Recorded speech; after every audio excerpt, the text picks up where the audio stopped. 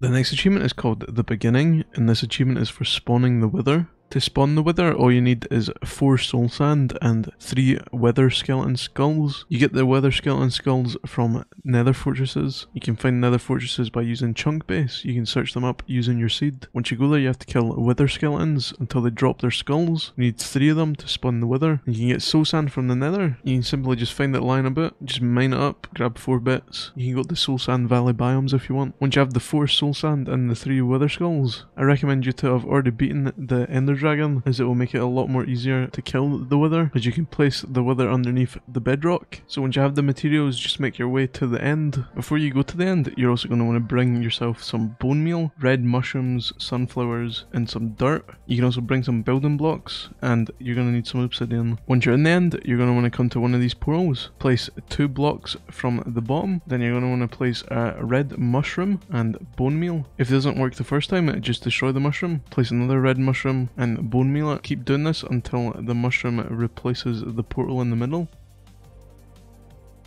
Like so. That will then destroy the portal, then just destroy the mushroom. Sunflowers always face east, and you're going to want to build in the opposite direction. So we build on the back of the sunflower like so. Place 1 obsidian here, here and here. Then place 2 more obsidian, then 2 on the left, and then 2 on the right. It should look like this. You can then remove the dirt if you want. You should have obsidian on the bottom side, and then 3, 2 and 2. Then when you're ready, just place your 4 soul sand, and then place your 3 wither skulls.